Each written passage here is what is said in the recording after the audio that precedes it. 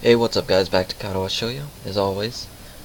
After Hanako silently takes off her shoes and lies on the bed in the infirmary, the nurse and I take our leave. He shuts the curtain behind us. We both take a seat and I quietly and thoroughly go through everything that happened in quite some detail. I want to understand what happened, and the nurse has as good a chance as anyone of knowing. He nods throughout my explanation, his face looking troubled as I finish.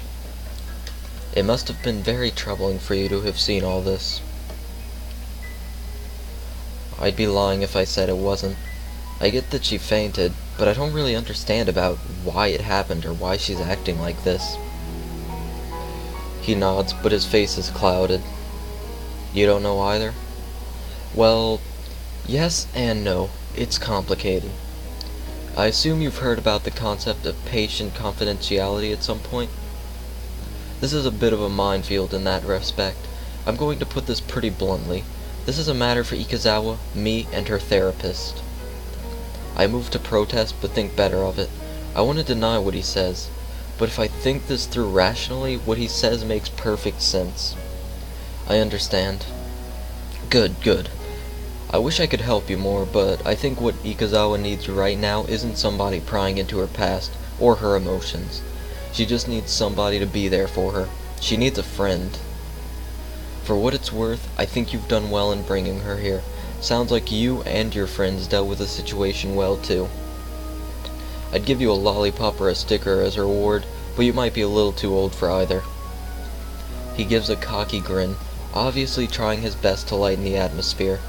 I'm not really in the laughing mood, but he does manage to get a smile out of me. Thanks, do you mind if I stay here with Hanako? I appreciate the thought, but I think it would be better to let her rest for now. She'll be led back to her dormitory room this evening, so you could revisit her then. I agree with him before standing. It feels like all I can ever do around the nurses humbly agree to what he says. But it was with the same doctors in the hospital too. It was the same. The walk back to the classroom is a long one, my mind feeling heavy under the weight of so many things happening so suddenly. Even as I re-enter the classroom, I'm thinking about Hanako. My stomach feels like it's turning into knots while I think about how to deal with her. I still don't know what I'm going to say when I see her again. Thankfully, the class doesn't pay me much heed. There are a couple of questioning glances, but overall not many people seem to be very aware of what happened. Muto raises his eyebrows to get my attention when I pass by his desk. Nakai, I take it Ikazawa is in the infirmary now? Yeah, I took her there. And the nurses said I should let her rest. Muto nods, assuring me that I made the right call. He scratches his chin for a second before rising from his desk. Everyone, I want you to continue with the exercises. Nakai, I'll see you in the hallway, please. His speech is hushed, but overall he doesn't seem to be acting too differently from how he usually does. Being a teacher, maybe it's to be unexpected. As we go into the hallway, I notice him taking a quick glance left and right to check if there are any students miling around. The hallway is nearly soundless, but I can't think of anything except waiting for Muto to speak. Nakai, what do you think the purpose of this school is? To cater to the needs of the disabled students? Muto scratches his head as he shakes it. No, if we wanted to do that, we would have built a whole new school from scratch. One floor, talking whiteboards, that kind of thing. Look around, Nakai. This school is about giving you all a future that you would have been denied in regular education. Huh?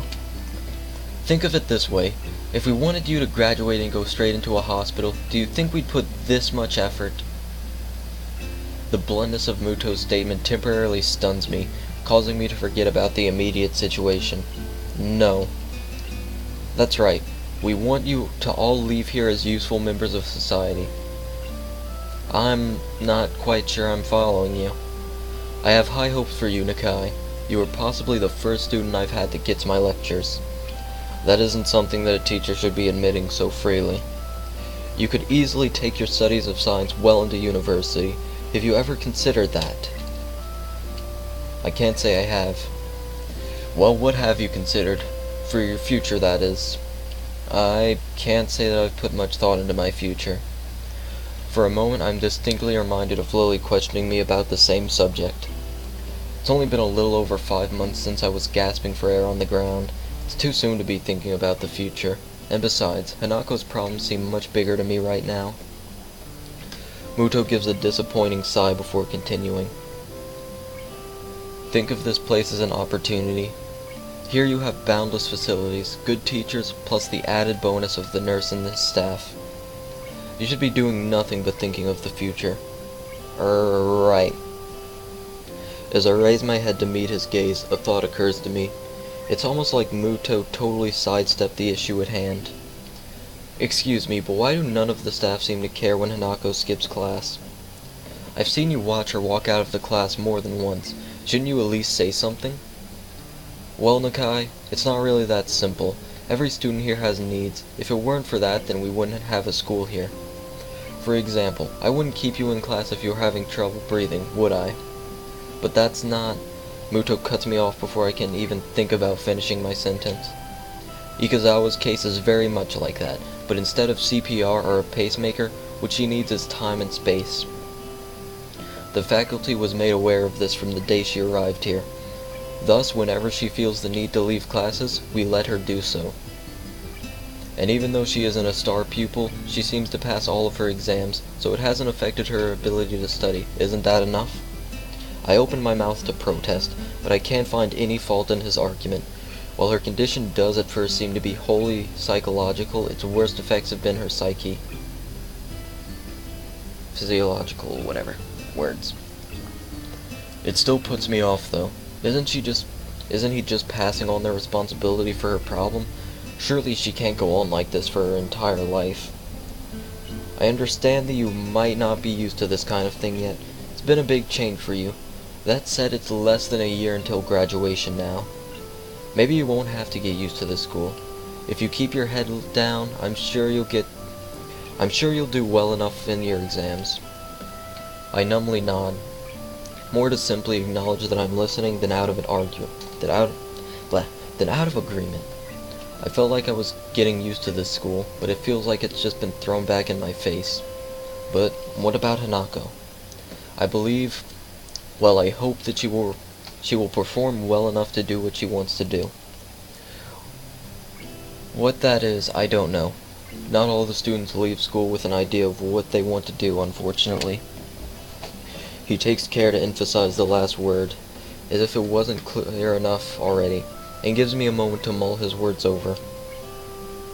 Today's been a troublesome day for you, and I doubt you'd be able to concentrate much anyway after all that's happened, so I'll allow you to take the rest of the day off.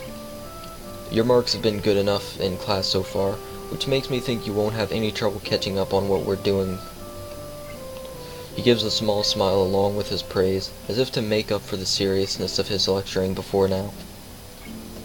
Go collect your things, and I'll see you tomorrow. Right, thank you. Muto's roundabout speech has left my thoughts scattered. I'm still not any closer to working out what I can do to help Hanako, if anything, and my mind is all the more confused after what Muto said. I'm also still bothered by the fact that Hanako was helped at least as much by Shizune, her enemy by proxy, as by myself, but I don't know whether that is just male bravado or a genuine concern. While I collect Hanako's things and my things from the class, I continue to try and sort out my feelings. I want to say that I understand her, and that I'm there for her, but while I might have been able to say that just yesterday, I can't say it now. I wish I could. I lay on my bed, trying to collect my thoughts. After Hanako's panic attack, I found myself fundamentally reassessing the relationship we share, and what I know about her. I had a hard enough time dealing with 4 months in the hospital. One look at her scars tell me that she was in for a lot longer than I was. Be that as it may, I know next to nothing about her past. She's told me about the house fire, but only in the most basic way. And what of her family? I still haven't asked Lily about them. There hasn't been a good opportunity to bring it up. I don't know where she grew up, or what her old school was like, nor of her past friends, her wishes and ambitions, not even her taste in music, food, and movies, all the little things that I knew about all my old friends. Just what have I been doing for all this time I've been with her and Lily? In the distance, I hear the bells signaling the end of classes. With any luck, Lily will soon realize that neither Hanako nor I are around and return to the dormitories. My mobile phone starts to ring, cutting my thinking short. It quite startles me, as I've rarely been called since coming to Yamaku. Hello, Hisao Nakai speaking. Oh, Hisao. I'm glad I found you. You weren't at any of our usual places, so I thought this would be the fastest way to contact you. I probably should have guessed it would be Lily, as she's one of the few people I've given my number to, even though her voice sounds slightly on edge through the phone. Hanako and I left class early. She had some kind of panic attack. The line goes silent. If it weren't for the background static, I would have thought Lily had hung up on me. I understand. Could you come to my room? I'd like to talk to you. Sure, I'd appreciate the chance to have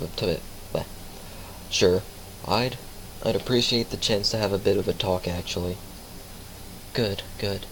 I also have some bad news. I think we should discuss this in person. It's hard to grasp the seriousness of the situation from Lily's tone. She sounds so calm most of the time, but that could be a good or a bad thing, depending on how you look at it. Okay, I'll be right there. I collect Hanako's things. Doing so bad. I collect Hanako's school things from my desk and head straight for Lily's room. I rap my knuckles on her door and she soon calls me in. Lily sits at the table inside her room, looking a little worse for wear. I guess that's because of the bad news. Following her gesture of invitation, I sit across from her and lay Hanako's things on the table. Well, there's no point in either of us waiting. Would you mind going first, Hisao? What happened today? My memory of the incident is already beginning to fade, but I explain it as best I can to Lily. Inviting Hanako to work with the group, Shizune and Misha's questioning, our foray to town getting discovered, and the subsequent panic attack. I add Shizune's reaction almost as an afterthought, but Lily seems to take some kind of comfort in hearing about it. I guess rivals don't become rivals for no reason. There must be some history there, but now isn't the time to explore it. I see. She had said her therapist sessions were helping, but I had my doubts. It's quite a shame. Her birthday has caused problems before, but I had hoped that she would have improved with you around, and the more intense therapy. Where is Hanako now? Last time I saw her, she was in the infirmary. I guess she's gone back to her room by now. She wasn't in the library or the tea room when I checked, so I can only assume that too. You said you had also had some bad news. What's the matter? Do they concern Hanako? Lily shifts her position, the body's way of saying she's searching for the right words. My aunt has fallen gravely ill. I'm afraid I'm going to be heading back to Scotland to visit her, and to spend some time with my family. What? Is she alright? When do you leave? I'm not altogether sure of exactly how she's faring at the moment, though last I heard she was stable. I'll be leaving Saturday. It's the earliest flight that I could get. Stable. That's code for needs to stay in the hospital. I've been stable long enough to know that, and to know that it doesn't necessarily mean someone is in good condition, but barely treading water. On the upside, stable is much better than critical condition. At least she's not on the brink of death. Stable. That's a relief. Yes, but this means that I won't be here for Hanako's birthday. I wanted to tell you, so we could think of something before we told Hanako. But after today's events, I'm not even sure if there's going to be an issue if we simply cancel the party. I don't think that is such a good idea. Hanako already knows that we were planning a party. To go back on that now seems like the wrong thing to do. Also, we should do something for your going away, right? You make it sound as if I won't be coming back. If all goes well, I should only be away for a week, though possibly two. That's one relief at least. With that in mind, what do you suggest then? Given the circumstances, I don't think karaoke is really appropriate. You're not going away for the greatest of reasons, so having too much fun would feel wrong. What did you do for her birthday last year? Last year, I literally couldn't get her out of her room. She'd locked the door. All I could do was leave food outside for her, making sure that she was at least eating well. This is perhaps the most depressed I've ever seen and heard Lily act. I feel sorry for her, given how defeated she must feel to be unable to help her closest friend. Perhaps it would be better to throw her the party before you leave then. That does sound like it would be the easiest option. I think we should at least tell Hanako, both about your trip and the party. I have her things from class as well. That's a good point. Should we go and visit her now? I think that would be a good idea. Part of me is dying to see Hanako.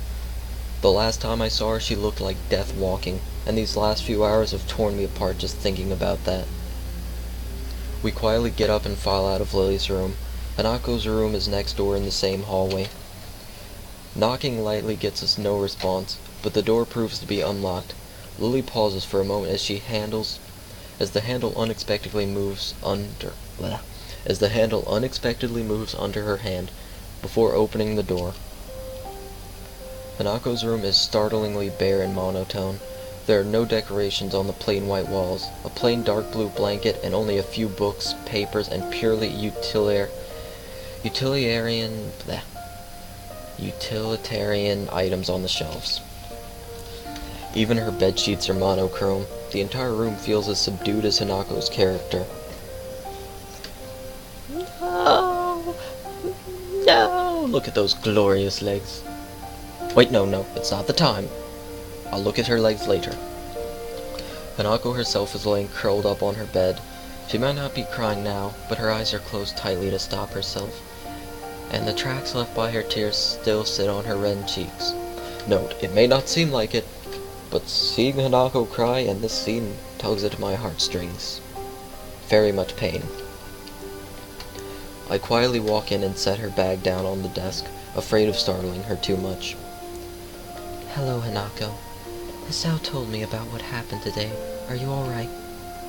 Hanako's eyes open, though only a little. I'm okay. She tilts her head slightly to look at me, noticing my grimacing before I can hide it.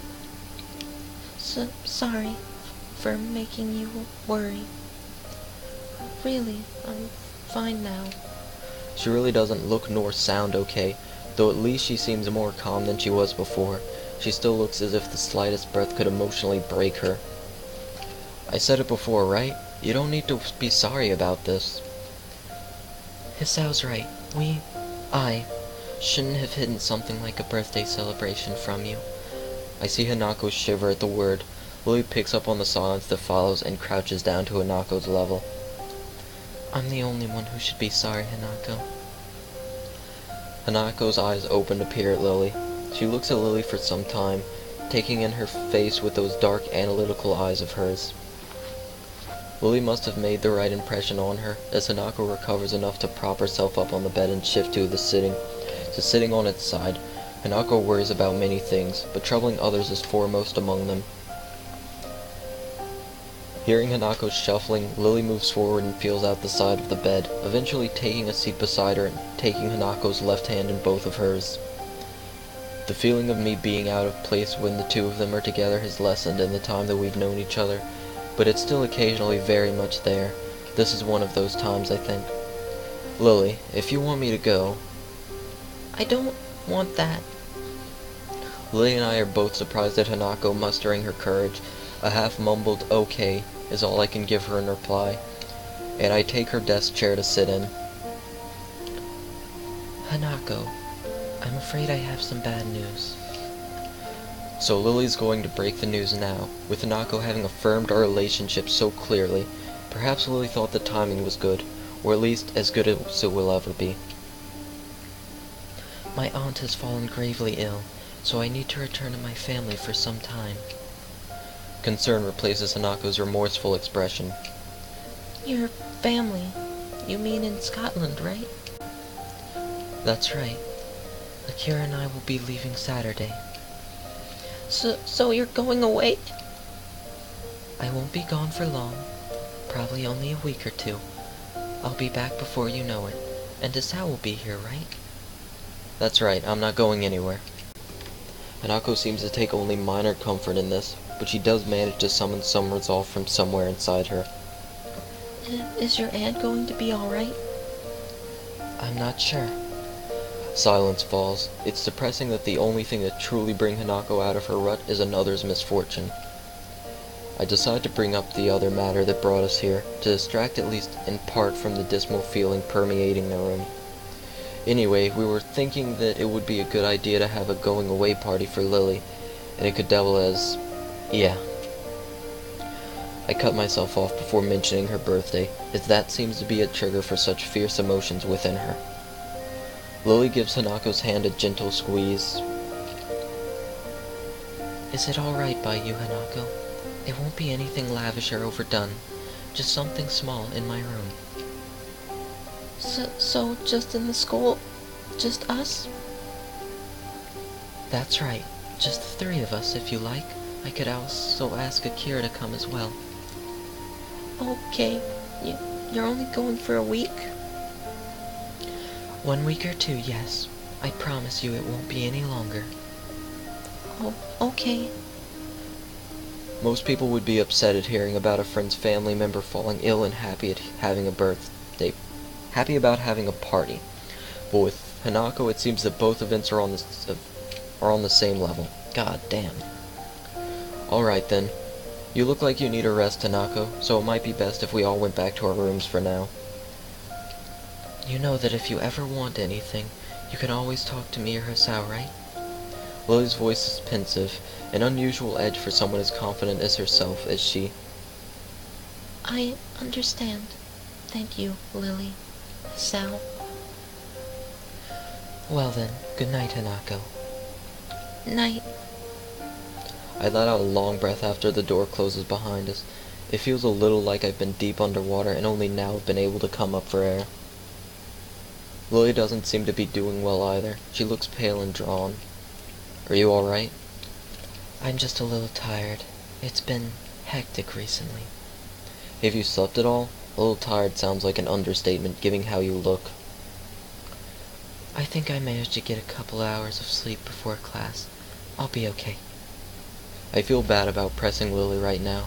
I think both of us are pretty tired from everything that's happened as well. I think you should get some rest. It's been a big day, and staying up isn't good for your complexion. Thank you for your concern, Hisao. Good night, then. Okay, night, Lily. I leave Lily in the hallway as she opens the door to her room, and begin to make my way to my own. As I walk down the quiet hallway, I can't get that image of Hanako out of my mind. Huddled and pitiable, lying helpless with tears on her cheeks, I begin to think that she was just normal, if extremely shy person, but her problems run much deeper. Trying to take our relationship further than what we share now, when she's so fragile and vulnerable, wouldn't be right. I don't need to be more than her friend in order to protect her, to try to stop anything like this ever happening again. The possibility of my feelings for her going beyond that doesn't matter anymore. Hanako is precious to me, and that's why I can't take advantage of her. But even so, there's still that sting I feel when I think that way. For now I need to sleep. Tomorrow, hopefully, will be a better day. Okay, gonna end the part there. Thank you guys for watching. I'll see you later. Peace.